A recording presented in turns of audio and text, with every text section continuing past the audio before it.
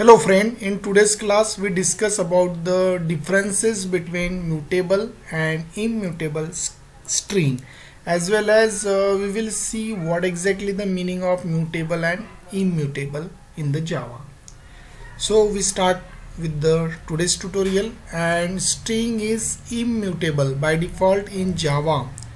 Whatever the string you declare, that is immutable. Immutable means the string cannot be changed. Suppose in example we have the string whose value is Java. It means that string will not be changed. Suppose you are using concatenate method for changing this string object value. So here suppose you are writing s1 dot concatenate with the rule. So it means that this value will be Java rules, because concatenate method means it is used to add the strings. It adds the string to the original string value. So according to general observation, the output should come Java rules.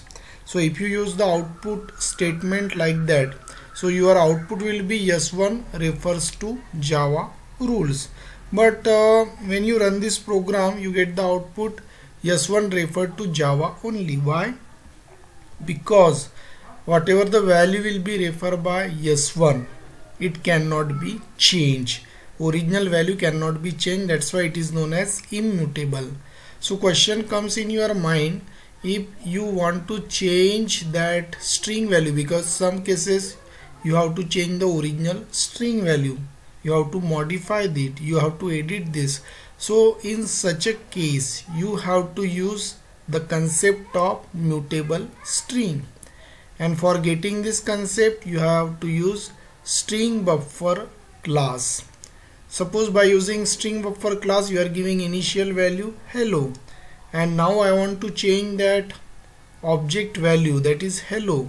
So SB value is suppose hello, and if you write SB dot append, so this string value will be added here.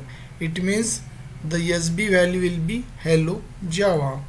So in the case if you print this value in the output statement, then you get the output hello Java. So here our original value is changing, and it is changed because of string buffer class. So that is known as a mutable string. So mutable string means what? If the original value of the string that you want to change, or it can be changed by using the specific class, so that class is known as a mutable class.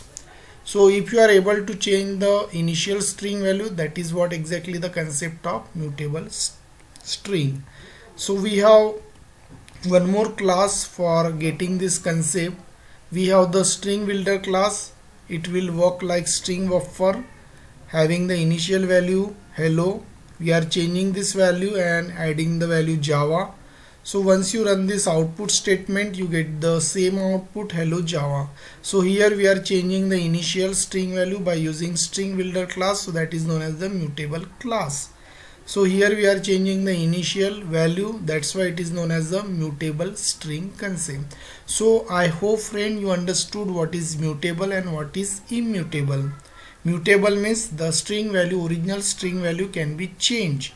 Immutable means it cannot be changed. So that is only the difference between these two. So in the coming tutorial we will see about the string builder function, string buffer class. So all these things we will see in the coming tutorial. So I hope friend you understood this tutorial. Thanks for watching. Thank you.